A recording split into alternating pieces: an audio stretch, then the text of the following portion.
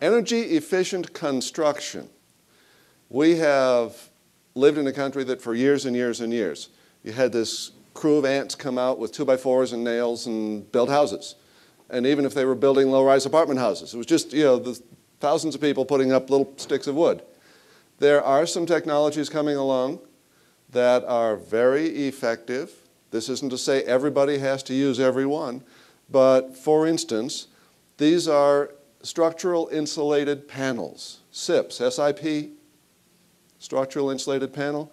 And if you look at the ones lying on the floor in the foreground, they're foam with structure with wafer board on top of them, and that's coated. What they're doing is cutting them into the appropriate shapes and building them into a house here in the factory. Then you can take that little Tinker Toy set apart, take it out to the site, and put it right back together, and you get a very consistent product, very energy efficient product.